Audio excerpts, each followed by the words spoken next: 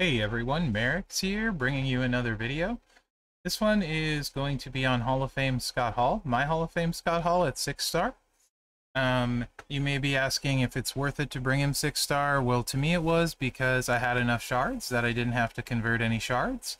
So I think if he's shard free, there are a few reasons in particular why he would be worth it. One, Scott Hall requirements. Two, he's a Hall of Famer that can do some damage. Three, he has a Titan Plate build. Titan Plate, if you didn't know, it's on the prize wall. Part picker that everyone has access to now. Whenever you make 8 or more blast gems, increase the damage of all your gems by 200% for 2 more turns. He's also focused. A lot of people lack a really good focused boss battle guy, and this Titan Plate build, you can absolutely grow the damage and not have to give up your stacks by swiping most of the time. Actually, for boss, I would make an adjustment. Instead of Ray, I would add generate 2 extra green gems trainer, or 3 if you have Zombie Ray at 6-star. Then he'd be making 9 random gems instead of 6, and that would help the recycle. So the strap I have is not the best. I only have 90% base gem damage. You can see it's pretty terrible strap. Only one set of Fury 2, and not the good Fury 2, so there's a lot more to be had here damage-wise. I do have both sets of gear. That allows the blast gems, so with this build I'm actually making 13, and the gear starts with 2 more MP. So this setup is turn 1 ready in feud as well.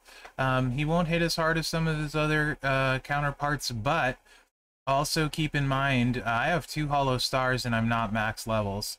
You can see max level, I'd probably average 1200 extra gem damage per, and filling the stars would be easily another 1200 damage average per gem, so like 2400 extra gem damage, which is saying something considering some of these are as low as 6k and 8k. That would be a huge chunk of extra damage, so keep that in mind. Moves we're going to run: Discus Punch, 8 MP black, deal 64k damage, make 6 random gems into green. Gutbuster, 9 MP green, deal 112k damage and destroy 6 random blast gems. And the Slaps, 9 MP green, deal 77k damage and choose 6 gems to make into blast gems. Entourage, steal for green MP. JBL for blast gems do 100% more damage since we have 13 of them, and red gems do 25% more. Santa Hogan, any color moves start with 1 more move point. Any color gems do 2200 more damage. The 1 extra MP for feud.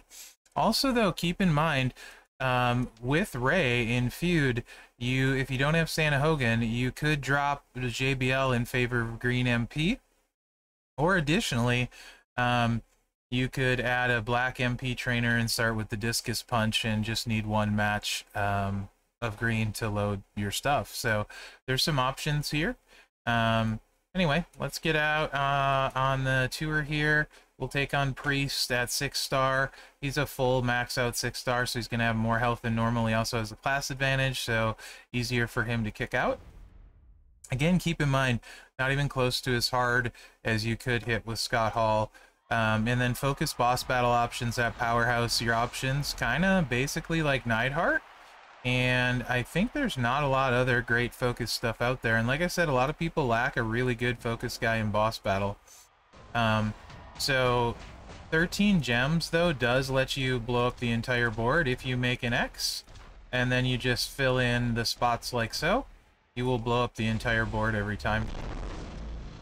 Let's see if we get a Cascade. See how hard we hit this first time.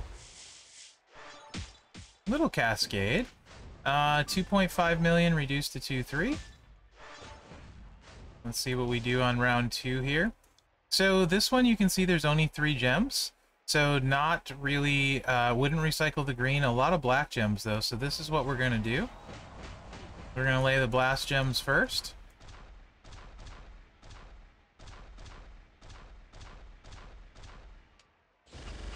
Then we're going to toss the green gems.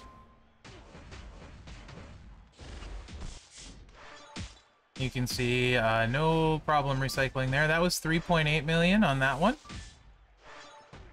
And this one will probably do it. And I will do the same thing, where I throw the green gems out there.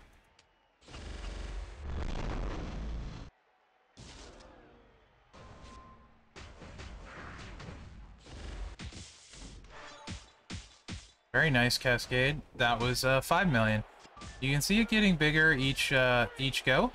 So I feel like that would work really well for boss battle. At a focus person as well. And certainly really solid for tours when there's Scott Hall requirements, especially if you don't have Technician Razor. He's going to be very useful there, as well as Hall of Fame tag links and stuff for Showdown and what have you.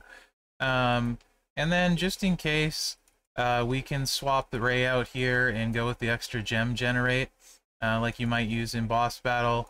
Also in boss battle, maybe instead of,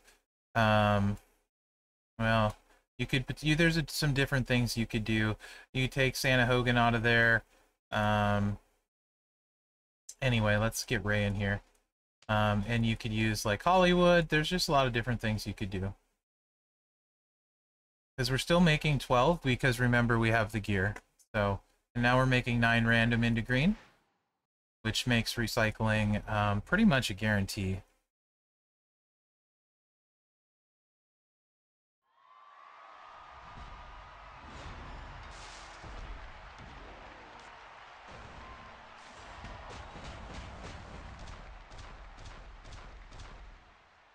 And make my X.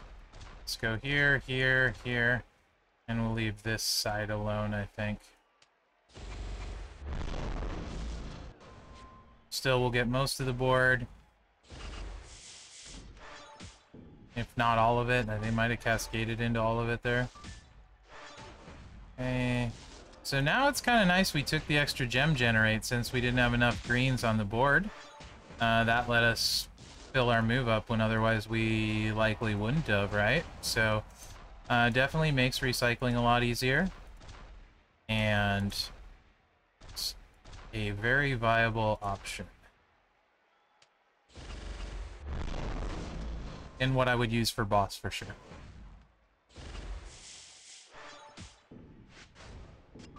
.7 on the second go. Didn't get a cascade. Let's see if we can put him down here. I don't think there's any guarantee, being that this is a 6-star opponent.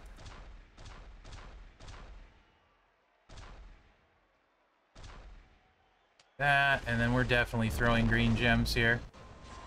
A lot of loot boxes on the board. Don't love that. That's a nice cascade, though. 5 mil. And he doesn't kick out. So anyway, that's kind of Hall of Fame Scott Hall. I'm not saying he's amazing by any stretch of the imagination. I do think he has his uses, and I do think with a Titan plate, he's probably better than most people think, or maybe assumed. So I certainly think he has his uses. The other moves, if you were curious what they look like, Outsider's Edge is 418k on the finisher.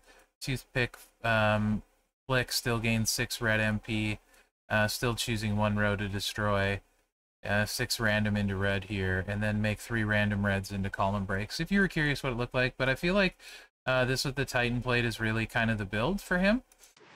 So if you don't have yourself a good Hall of Famer powerhouse, which is basically Hall of Fame taker, he certainly can fill that role. If you don't have a good Scott Hall, he can fill that role. If you don't have a good focused boss breaker guy, he can fill that role. Again, be careful about just willy-nilly converting your shards. I had enough shards that he was, I didn't need to convert any. In that case, I think he's absolutely worth it for anyone.